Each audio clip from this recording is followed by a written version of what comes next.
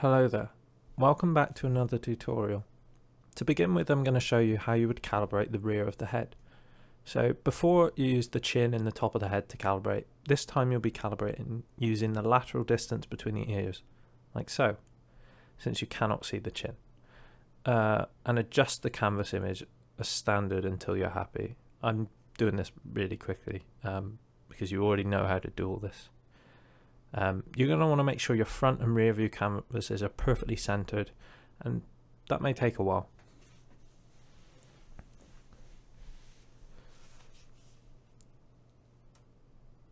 So once you've done that, the next thing we should do is position the side canvases correctly. We do this by aligning the edge of the flat section of the face, so where the hair drops down from the forehead, I would call that the flat section, and we align that with the front plane. It's really simple. It's not necessary you do this, but I think it helps.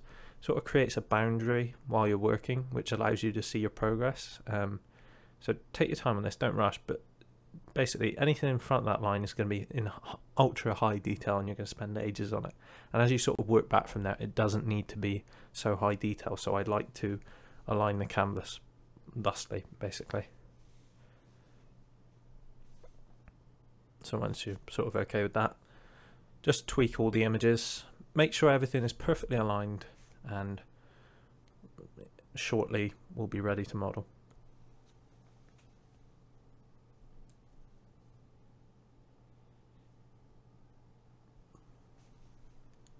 So moving all these bits about, things are going to unalign again, so you've got to make sure all of the pairs sort of go here together. And like here, I'm trying to align it dead center. So the tip of the nose is probably the best place to do that, or the septum, because it's like a actual space on the screen that you can see the center of. Like you could try and do it between the eyes, but you've got to sort of guess where halfway is. So I would recommend tip of the nose for that. And also, bear in mind the footage now is currently sped up 900%. So I'm really trying to reiterate, the setup is as important as the model making. So just adjusting, readjusting. But yeah, it takes time, and like anything in life, the good things, they take time.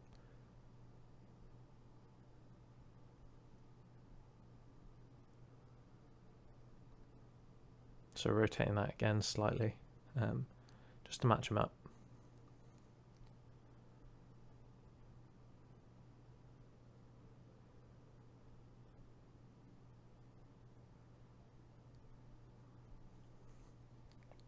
Almost there. Not too worried about the rear of the head not being 100% right. It's the front face section that we really need to care about.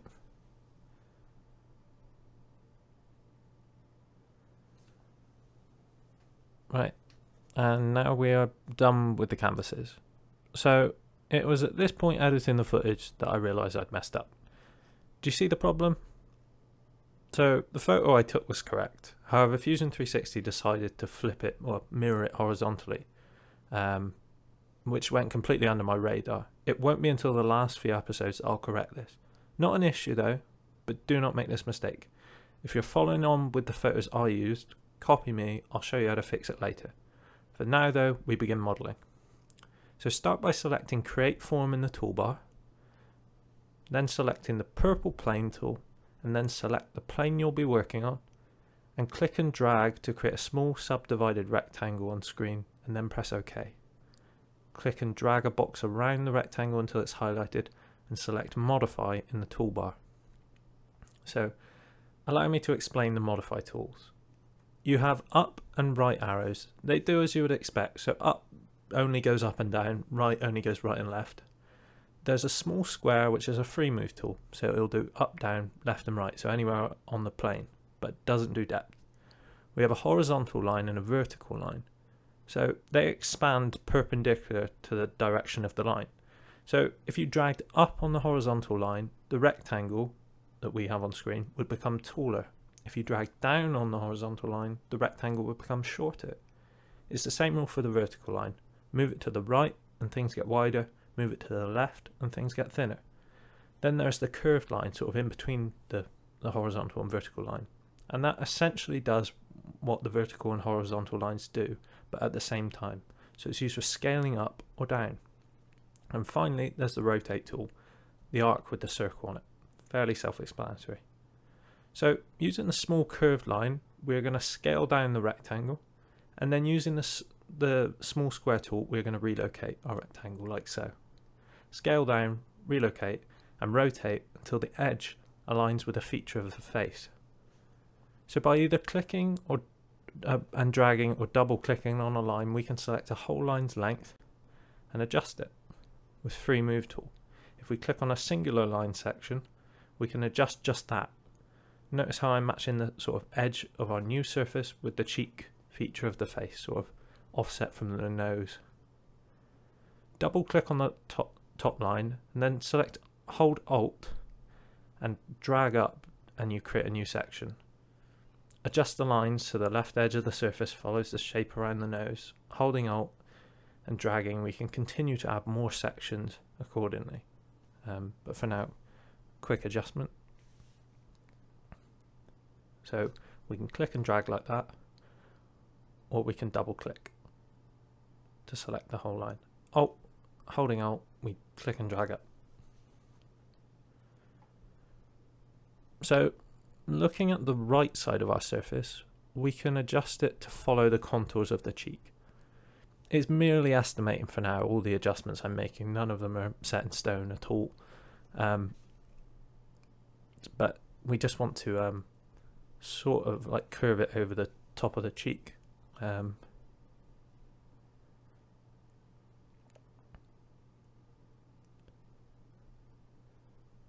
So you can click and select and modify individual points. Can be a little frustrating at times. There we go. Hang on, got the square. There we go. So you can click and modify a single point. For the time being, we won't be doing much of that, but as we sort of progress, we'll become a lot more dependent on that. So also it's worth noting that when you're creating this surface, you want tension in the lines that sort of subdivide your surface. So basically no sharp angles and nothing that makes the lines look loose. Sort of think of them as like ropes. You don't want them like pulled perfectly taut, but you just want a nice flowing curve to them. So again, using that Alt key combined with the freeform tool, we can add more sections. Make sure you're always selecting the outermost lines and dragging it away from the shape. And don't use the Alt key while you're dragging a section. So notice how I keep hovering over and little rectangles get highlighted. We're calling that a section. But yeah, use it on lines for now. And we want to take our surface up to sort of the cheekbone height, and then we're going to curve it down while rotating and take it down to the chin.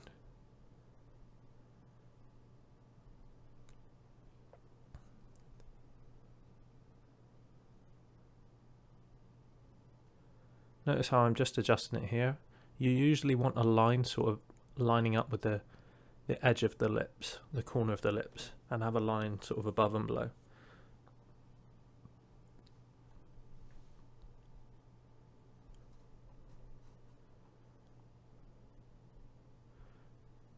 Yeah, so some more adjustments.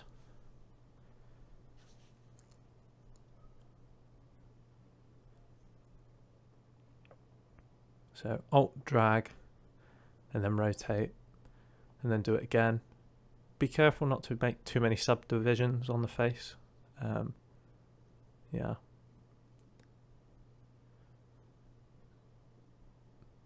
So rotate that. And notice now how the horizontal line tool works, how it expands vertically. So yeah, you don't want to make too many subdivisions on the face. Too many and the model is quite cumbersome and difficult to work with. Like you're having to select too many surfaces, it really gets annoying. And too few and you probably don't achieve the level of detail that you want. But yeah.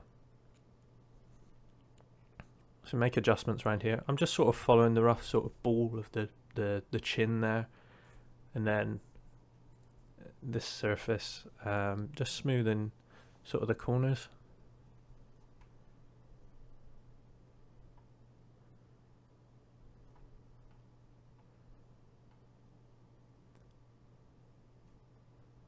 So yeah, try if you can to line up a line with the corner of the lips, and have, like I do, just a line above and a line below it.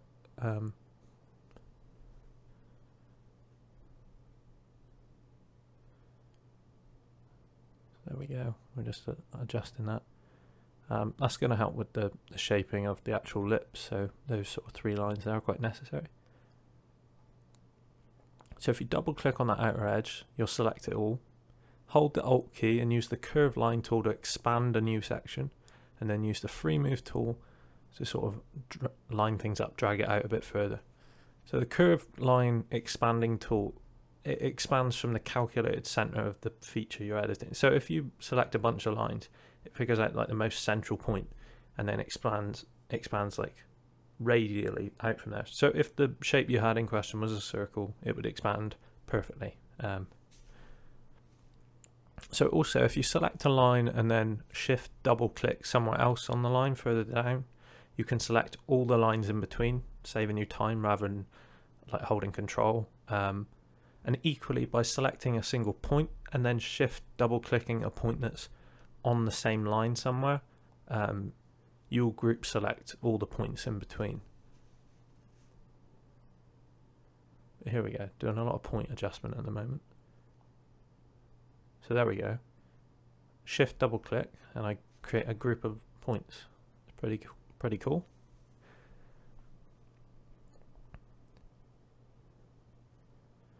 So we're going to want to select the line by the nose and then select the one above the lips and double click. Then we have our section. We drag it across using the Alt drag, and then use the horizontal pinch tool to rescale it. And do it again. This time it's sort of squiggly too much, so we pinch it vertically, but then we also pinch it horizontally, and it straightens the line back up, which is pretty cool. And then we're just going to sort of Alt drag a new section and adjust accordingly and take it in.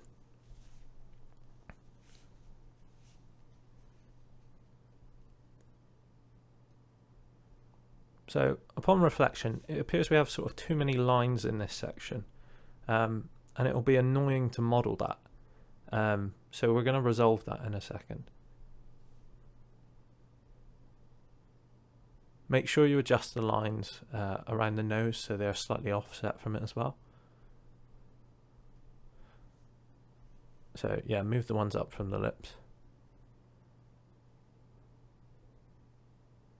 But notice how I've got a line that's sort of going over the nostril at the moment. We're going to want to sort of offset it away from the nose.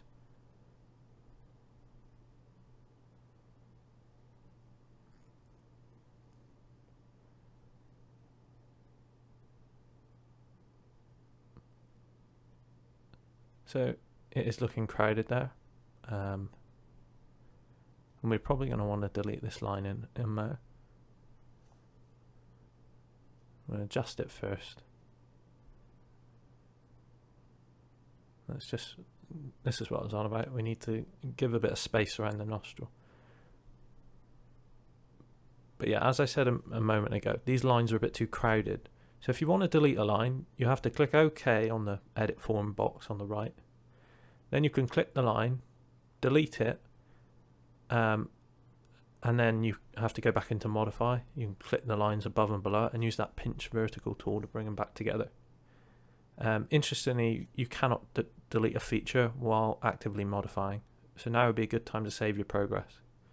Yeah, select modify in the toolbar again, select the 2 lines above and do that pinching thing.